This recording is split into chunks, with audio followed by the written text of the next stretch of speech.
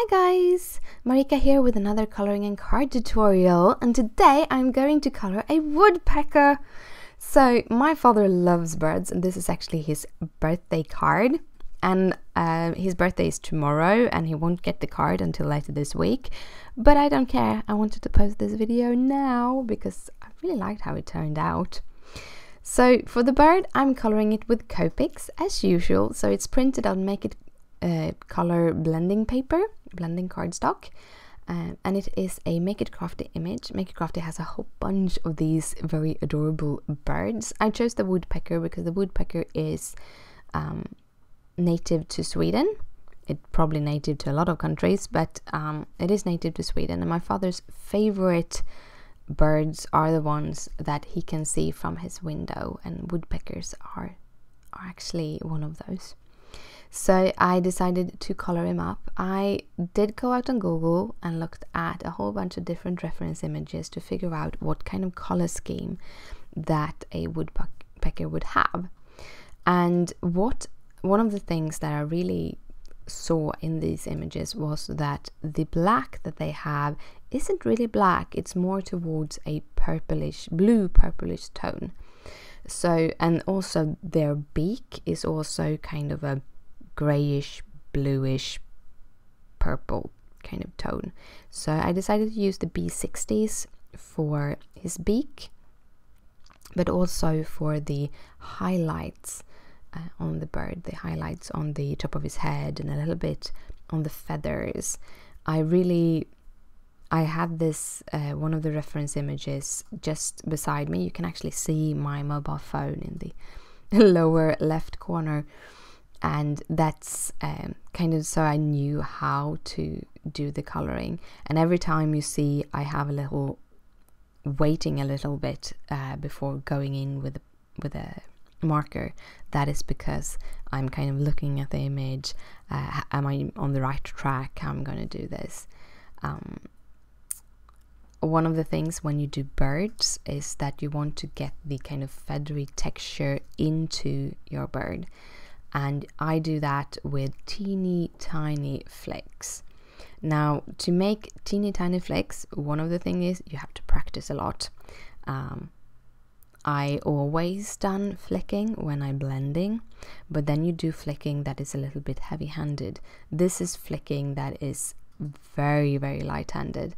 And I also have noticed that if you take your marker and you kind of put it vertically, that's the word, yes, right up, so you have it kind of straight towards the ceiling, then you can get even thinner lines.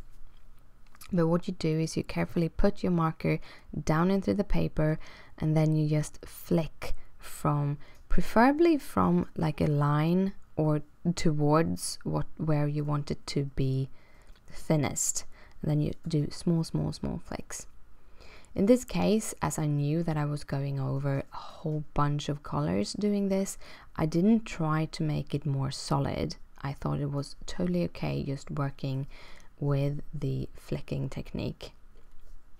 And as you see, I'm going in with the different blues, adding more and more blue here and there because I'm realizing that it's not enough coverage on the blues to make it look like it's a highlight. I don't want it to be white. I want it to have just the blue as the highlight. And for the blacks, because I do want it to look a little bit dimensional, I do want it to have motion and everything in the blacks, I'm using the cold grays because they work very, very good with blue tones. And I also use them from C6 and upwards.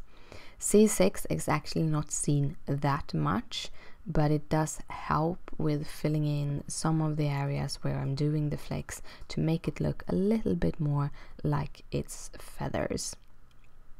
Then I'm going over with the C8 and the C10. When I came to the C10, I didn't feel that it had enough of that black feeling, the pitch black that I was going for. The woodpecker has very pitch black feathers, so I went in on top of that with the 110. And why I took the 110 instead of the 100 well, that was the one that was highest in the pile of markers where my blacks are. I have my blacks in the same little hole where I have my colorless markers, but also where I have my fluorescents. And the 100 was a little bit deeper in that pile than the 110. So that's why I basically just use the 110. No particular reason. Those are actually two of the markers I don't have swatched, so I don't really see the difference. I need to swatch them up and have them somewhere so that I can see that. But yeah, so that is the kind of black part. The woodpecker also have a very slight little red spots, and it has a red spot on the neck. However, the white spot that I have there isn't.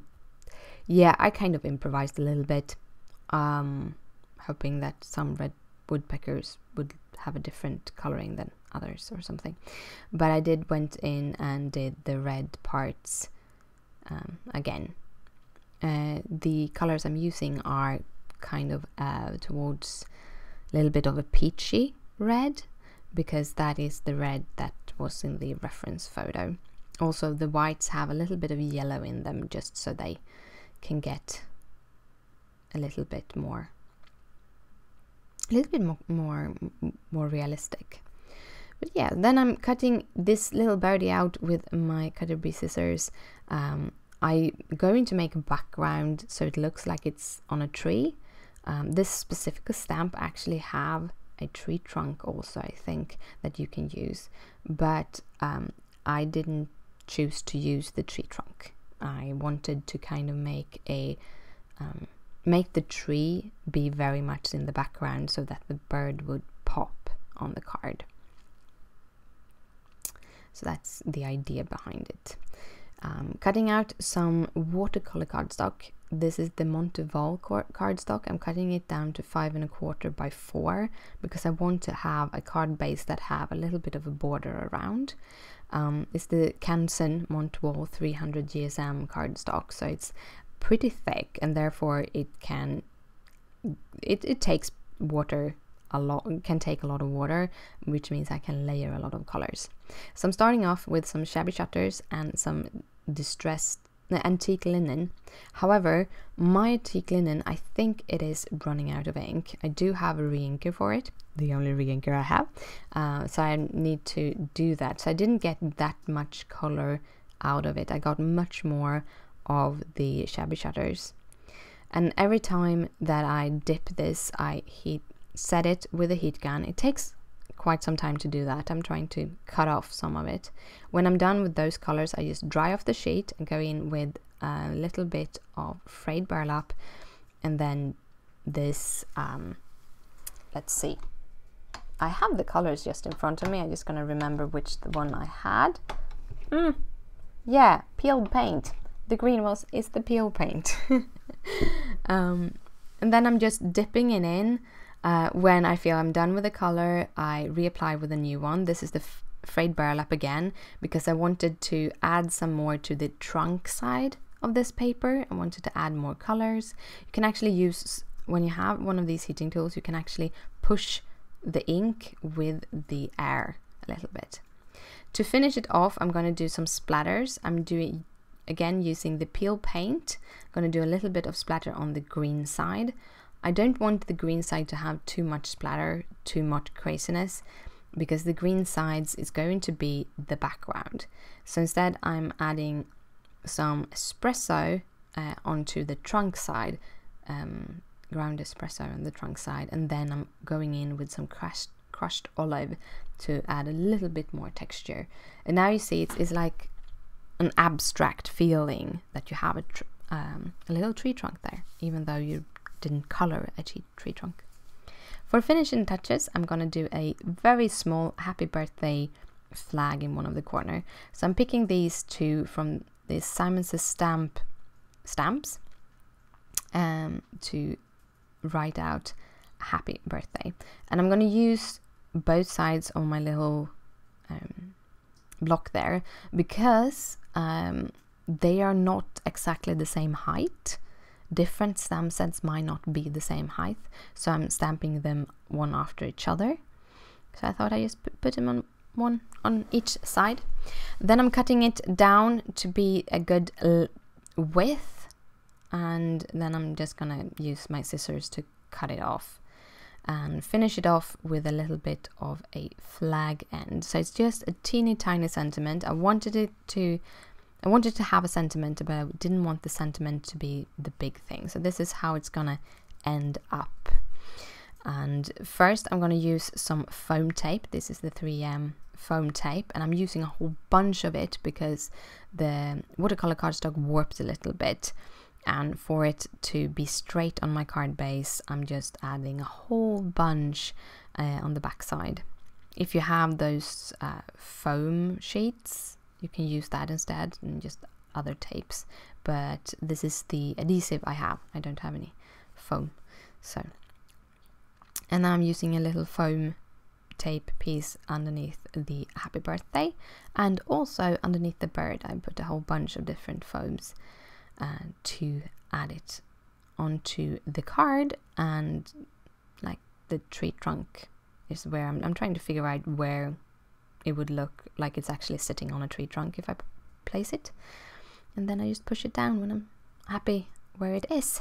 This foam tape is good if you kind of just push a little bit extra on it to make it fasten better. But yeah, that was the card for today. I hope you liked it. If you do, please thumbs it up. It means a lot to me. If you have any questions, just comment down below. Down below you find all the details and materials used in today's card. Again, thank you so much for watching, and I'll see you later. Bye!